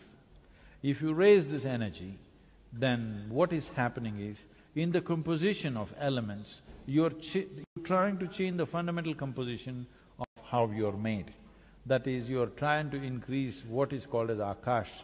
This means your perception will enhance, because only what you perceive you know, rest is just imagination. Right now, our modern education systems have surrendered to information. After some time, you will see, information means nothing, because you seem to know everything but you don't know anything. Right now, we know about health, but they tell me the world's food industry is $7.6 trillion. The world's pharmaceutical industry is $7.2 trillion. They're saying by the end of 2017, the pharmaceutical industry will overtake the food industry. That means we'll be eating more medicine than food on this planet, and we are healthy. We know so much about health, but we don't know how to be healthy. Like this, because information only gives you a sense of knowing something, but you cannot really make it happen in life that way. It is okay with material things, but when it comes to life, information doesn't take you anywhere. Probably your grandmother lived with much more life sense than with all the intellect and education that most people have today. Simply because there was life sense, everything was by experience. So Kundalini, when we talk about it, we are trying to raise the energy. Now can it heal ailments and this? We must understand this much. This entire body was created from within, right? I hear you eat a lot of bananas, but by eating all the bananas, you didn't go bananas, you became human, all right? So, whatever you eat, there is something inside which is capable of manufacturing this body.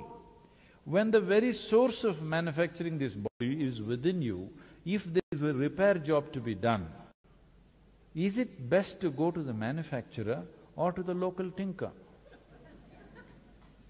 If you have excess with the manufacturer, you would go to the manufacturer. If you've lost excess, you will go to the local tinker. I saw they're building a huge Toyota showroom and a repair shop. So if you have excess, you will go to the Toyota showroom when you have a Toyota. Otherwise, you will go to the local guy who fixes everything with a hammer. And,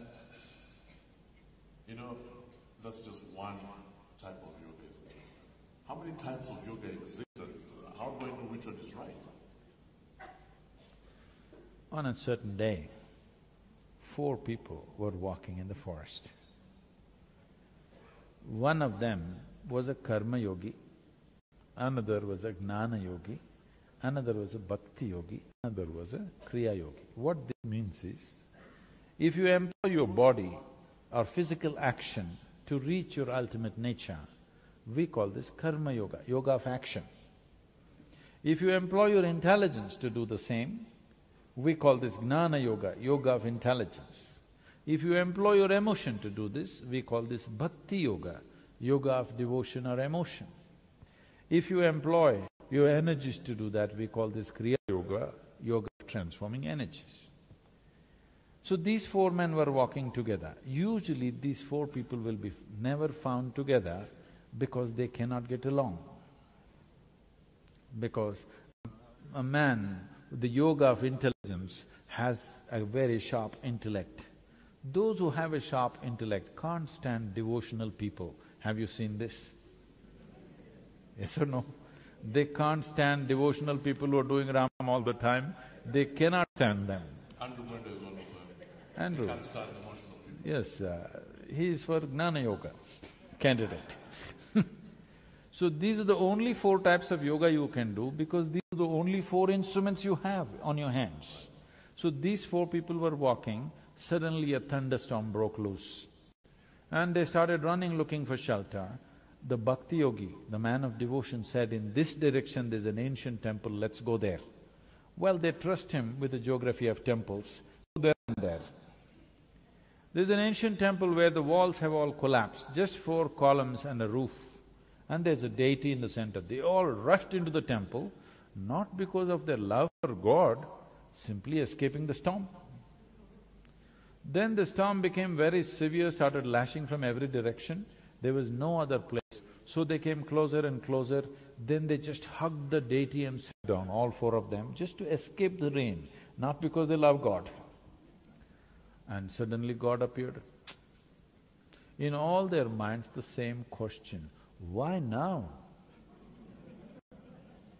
We did so many things, you did not come. Now when we're just escaping the rain, you turn up, why now? So God said, at last you 4 idiots got together. I've been waiting for this for a long time. So, yoga, you are not just body, just mind, just energy, just emotion, you are a combination of these things. Unless they come together in the right way, there is no yoga for you. So, you are one kind of combination, somebody else is another kind of combination. Accordingly, it has to be mixed. That is why a live guru is important, because he mixed the right concoction for you. Thank you very much. Let's go to the back of the room, please. Yeah. Whoever gets the microphone first. You must take the microphone, please. The very back of the room, yes. Yes. Hello? Hi, I had a quick question about faith traditions. I'm actually a former graduate student in religious studies, and one of the biggest challenges I have is this dichotomy that exists in religious faith, especially fervent religious faith in religions that are, or rather, in people who choose to believe in their religion in a certain way. And what I mean by that is there is great beauty when you go to particular countries and you go to a mosque, and there's incredible adherence to faith that can be inspiring. And you can see that in all traditions across all countries. But often that faith is coupled with negative attitudes, homophobia, Islamophobia, fear of the other.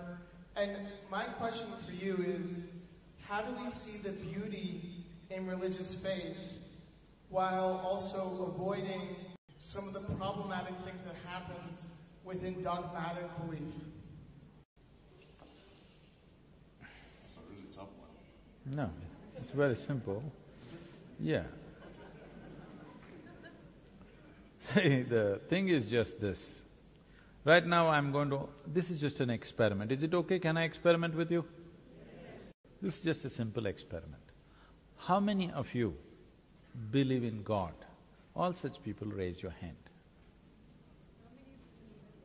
Okay, that's good. How many of you believe you have 2 hands? All such people raise 1 hand. How many of you believe you have 2 hands? Okay. Do you believe you have 2 hands, or do you know you have 2 hands? Huh? You know you have 2 hands, isn't it? If somebody who starts an argument with you and tries to prove to you you have no 2 hands, and suppose the argument becomes too overwhelming and he's about to prove to you that you have no hands, one slap in the face, he will know that you got hands. So with hands you know, with God you believe. I'm not trying to take it somewhere else. I just want you to understand, belief essentially comes still because humanity has not become sincere enough to come to this, what I know, what I do not know, I do not know. Yes? Everything that you do not know, you must believe, because belief gives you confidence. This is the biggest disaster on the planet, confidence without clarity. What you need is clarity about life, not confidence. If you cannot see, right now I want to walk through you, all right? But my vision is not clear. But I'm a very confident man. I'm going to walk through you, but I can't see properly. Am I a disaster or no? If I can't see properly, I must at least go gently. I cannot see properly, please help me through this. If you do not have clarity, at least you must have hesitation about what you're doing. You have no clarity but you have confidence is a disaster. Humanity has suffered immensely for this. Maximum amount of bloodshed, maximum amount of hatred, things have happened like this. I want you to know this. People may be projecting it this way, that the fight in the world is between good and bad. Like you also tried to describe there's good part, there's bad part. The fight is not between good and evil. The fight is always between one man's belief and another man's belief. Why is it? Why is it we cannot come to a place that we can admit what I do not know as I do not know? What is the problem? You will have a much more sincere, straighter world. Once you realize I do not know, the longing to know, the seeking to know cannot be put down. It is the nature of human intelligence. If you do not know something, you will want to know it. Now we are talking about… see, you're not talking about God, you're not talking about heaven.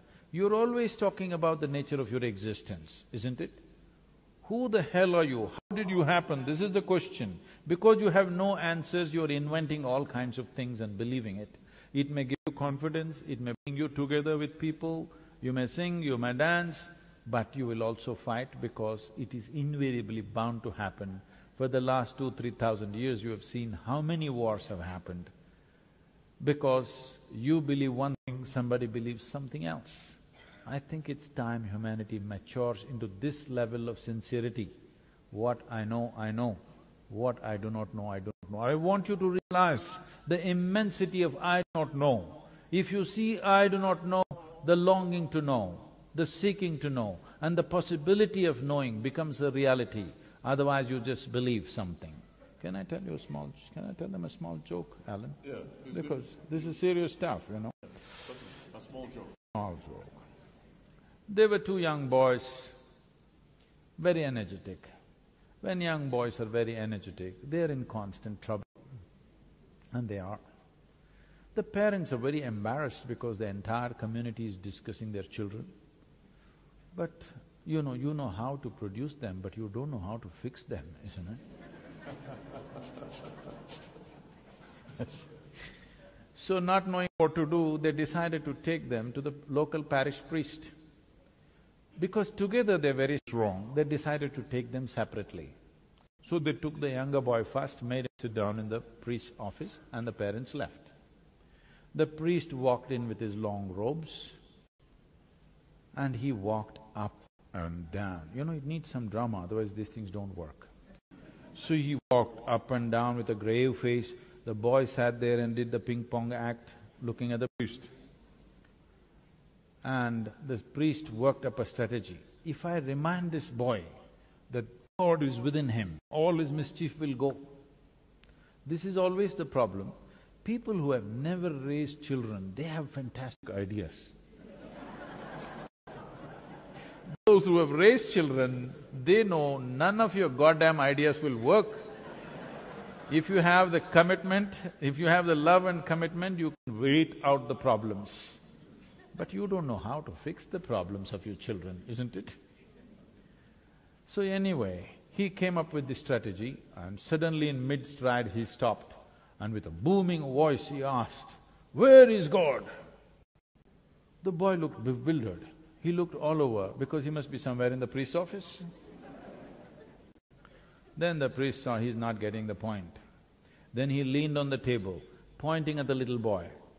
He's giving him a clue, God is within you. "Where is God?" The boy looked even more bewildered and looked under the table. Then the priest saw he's not getting it. So he walked around, came close to the boy, tapping on the little boy's chest. He's giving a clear clue where God is. tapping on his chest, he asked, "Where is God?" The boy got up and bolted out of the room. He ran to the place where the elder brother was and he said, "We're in real trouble." The elder brother asked, "Why? What happened?" He said, "They have lost their God and they think we did it."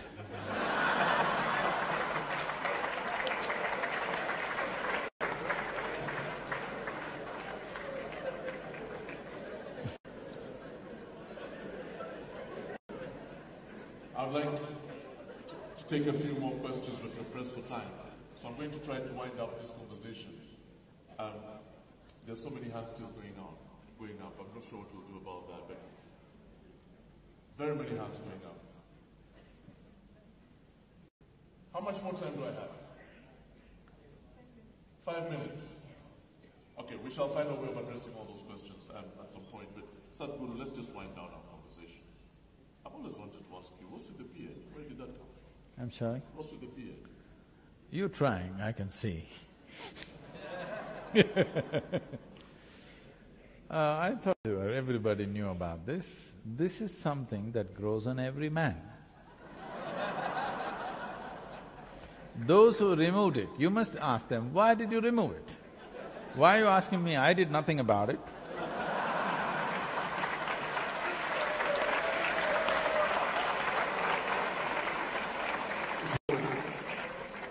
You just did shave that. I just didn't do anything about it. Right. Because I thought everything that's given to me, particularly around my head, has a specific purpose. So I should grow my beard as well? You can try. You're trying, I can see. Okay, that answers that. So when you're not trying, you're No, quite… I can say something further on that. Yes. See, if you ask people why they have cut this, left that, whatever, all the distortions they've done, why if you ask them, they said, "This is my fashion." All right? So, it is not about fashion, it is essentially wherever there is no pain in your body, this is what you do. Suppose there was no pain in your nose, I'm sure in the name of fashion you would have stripped it in many different ways. Suppose there was no pain in your entire body, I'm sure in the name of fashion you would pull out your intestines and swing it. If there was no pain, you think people wouldn't do it? They would do all kinds of things. Or in other words, right now, for most human beings, it is not their sense which is preserving them, it is their pain which is preserving them, which is not a good way to live. That's interesting. And when you're not offering this amazing wisdom and insight, you're riding motorbikes and riding fast cars. What's the fastest you've ever driven, by the way? 342. 342 kilometers an hour. What were you trying to do? Kill yourself? No. I'm not a foolish driver, I'm a good driver. And I know that you love Indian classical music. What other music do you listen to? Do you listen to Lady Gaga, hip-hop, or… There was a time when rock and roll was everything. My parents were steeped in classical music, but we hated it, the children, me and my brother. We would turn up rock and roll at full volume, just so that this classical music by accident doesn't enter my ear and pollute me, okay? This is how I was. But it happened to me, I became meditative over a period of time. One day I was on my motorcycle, it was in the Mysore University. This was such a distinct and powerful experience for me. And I was just riding. I heard a powerful sound, some musical instrument that I can't recognize. It just gripped me like that and just drew me. It's not like I decided to go there. I just went, there's an open-air theatre, I just rode up that place and I parked there and I just looked. And somebody was playing, today I know it is a Rudraveena. It's played in a very mild, slow way. It's not like dang, dang, dang. It's like dong, dong, it's going… This sound just gripped me from within. I just sat there on my motorcycle, tears were coming out of my eyes. Just the sound was just destabilizing everything inside me. It just shook me through and through. From that day, suddenly my ear for classical music just evolved into a big possibility, and today we are one of the major music festivals in India happens in the yoga center. The rock and roll was important because it moves your body and boom, boom, boom.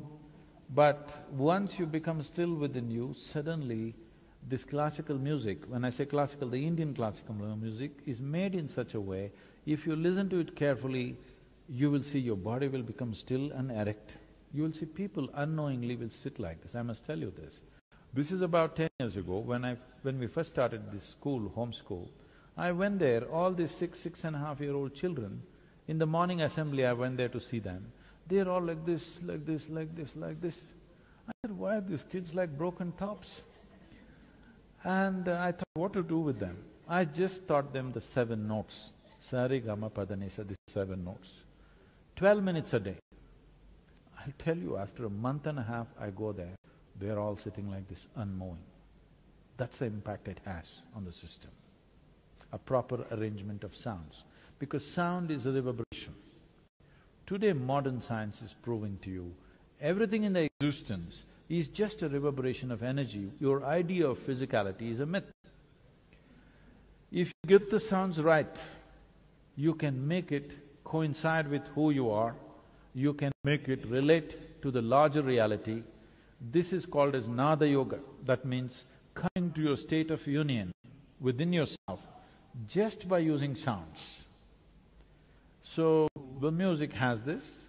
When you're young, you like something that moves your body, so it was rock and roll, now you're saying it's hip-hop. And finally, when it's all said and done, how do you want to be remembered? I want everybody to be so blissed out that they wouldn't care to remember me. Miserable people always remember. Joyful people may have things in memory, but it's not such a big thing. So, if people are always saying Sadhguru, Sadhguru, this means they're not still complete. I want every one of them to be so complete that I'm unemployed and they don't have to remember me. It's a good thing.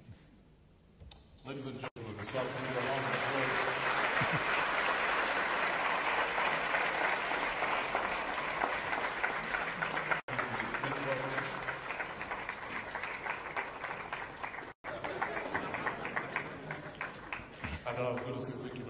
Such an amazing audience, and apologies to the people whose questions we couldn't take today. And the Sadhguru will give you a little more information in a few moments about how one can interact with the Sadhguru. Again, my name is Kasujja, and thank you very much. Thank you.